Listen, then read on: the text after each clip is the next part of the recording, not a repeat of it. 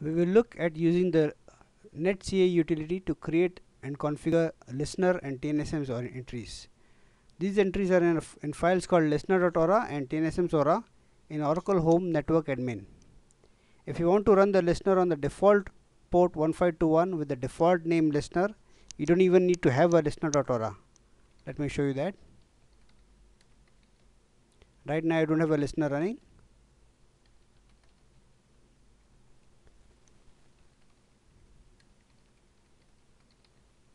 So I can start off a listener with the lsnrctl command start, and you can see the listener by default starts on port 1521 on the host name. Okay, let me stop that if I want to stop it, and it stops and it's no longer running.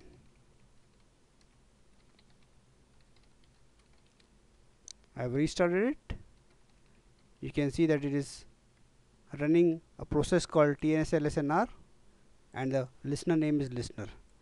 Now let me use the NetCA utility to create a listener on a different port with a different name. So NetCA is a GUI utility. I start off, it requires X Windows running. So the first option is listener configuration. I'm adding a new listener. I have to give a listener with a different name. So let me just give it a new name. What protocol do I want to run? By default it is TCP. Of course I'm not able to use a standard port because it's already in use by the default listener. So I'll use another port 1522. Do I want to configure another listener? I can go on and add more listeners, but right now I don't need to. Okay, once I finish, you can see that it's updated and started a listener called listener new. Let me exit from here. There is no exit button, just use the cancel button.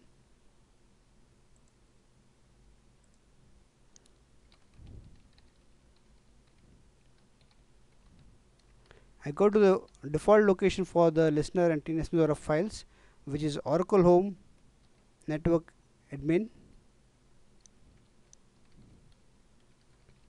You can see there is a file called listener.aura that got created today, and this is the new listener entry, listener underscore new, that's the name. It's running on this host on this port, and I can see that the process is already running. ps-dev grep tns shows me this listener already running, so I would be able to ping it also if I have a tns entry. Let me create a tnsnames entry for that.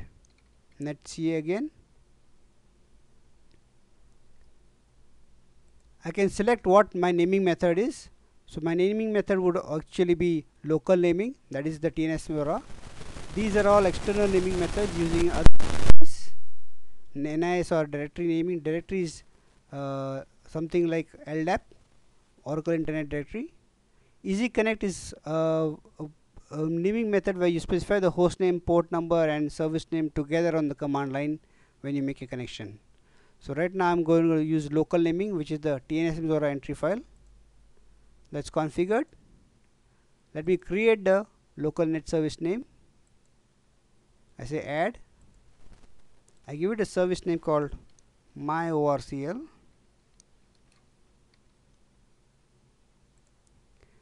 On TCP protocol, what is the host name I want to connect to? Remember, the tnsnames file is actually for clients. It doesn't always have to be on the server unless you are using a server-side utility which uses the tnsnames file. So it's expecting that I run this from a client. So it's asking me for the database server host name, which I know in this case is orcl server. What port do I want to connect to? Let me connect to 1522, the one that I've created. I don't want to perform a test right now. Should I? And then I just give it a name called net service name. No other service name. It's completed, and then I can finish. So if I go to Oracle Home Network Admin, remember earlier there was no tnsnames file. So now let me see if it has created a tnsnames file.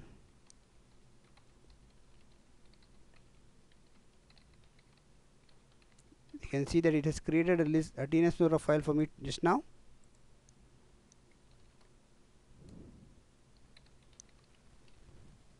and within tnsnames Aura it is created the net service name. I specified my ORCL, the host name and the port, and what service name I need to connect to.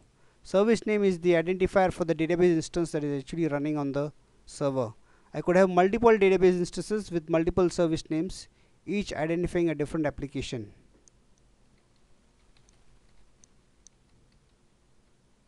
I used TNS ping to test connectivity to the listener. I had already configured a listener on 1522. So now I'm trying to connect to that host and that listener via TNS ping, and the lookup is defined by this entry, which is actually from the tnsnames Aura file.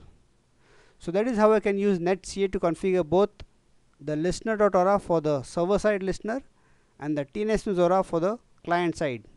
What the DBA could normally do is run NETCA from the database server, create a tnsnames Aura, and then distribute it to all the clients. Maybe there may be 10 clients, there may be 100 clients, there may be 500 clients. The clients may be using shared tnsnames Aura files from shared file servers or individual tnsnames Aura files. It is up to them. So the DBA only needs to create the file once and distribute it to all the clients. Let me show you the listener.aura file again. This is the new name I had given on the non-default port, and then the tnsnames Aura file.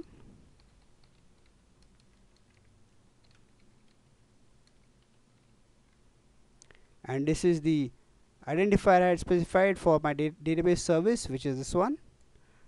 These two don't exactly have to be the same. I could give a different identifier here, a different alias for the service name, but this service name has to be the same as what the database instance is actually broadcasting to the listener.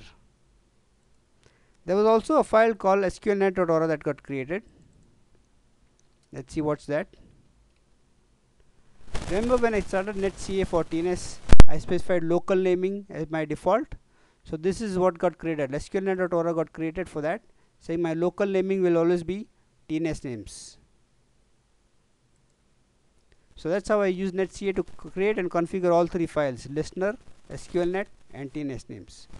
And for safety's sake, it also creates backups of the files before it edits them. Thank you.